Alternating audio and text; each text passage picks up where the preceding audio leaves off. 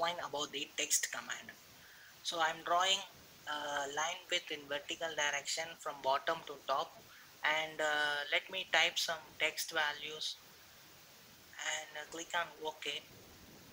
If you want your text to be in inverted direction, and you have to change your line width direction from top to bottom.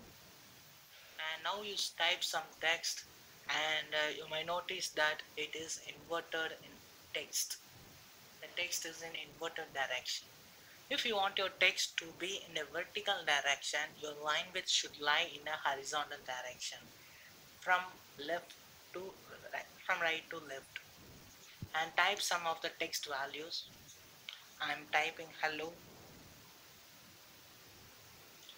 and click on OK.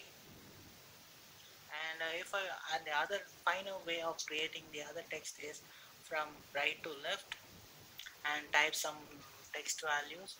And these are the four ways of views of creating the text.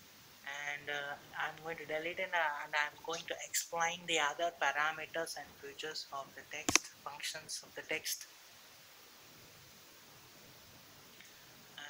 Now I'm going to explain the properties of the text.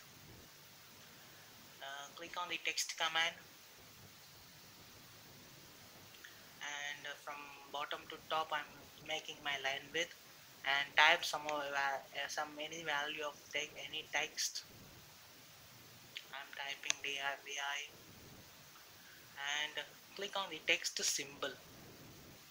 In the text symbol you may see that there are various tolerances symbols and geometric symbols such as parallel, perpendicular are there. And if we click the parameter, it is defaultly available as string.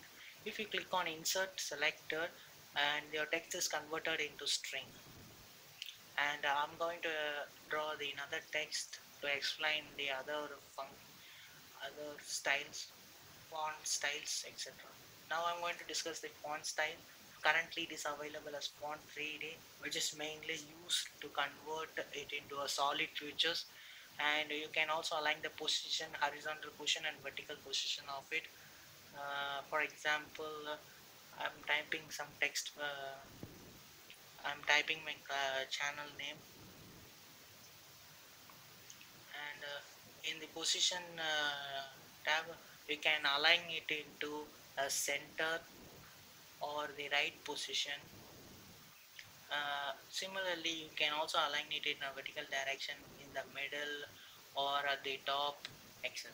And also you can able to change the aspect ratio of your text, uh, and also the slant angle if you are in both directions, in the towards the right and towards the left.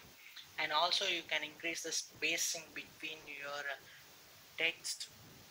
And to explain the place along curve, let me draw some curve. I'm going to draw a spline like this, and now click on text, and let me type a text called subscribe. Yes. And click on OK. And before that I want it in my place along curve, and select the curve. And you can also flip your text along the curve. Click the flip direction, your text will be flipped along the opposite direction also. Kerning is mainly used to increase the space between the pair of text.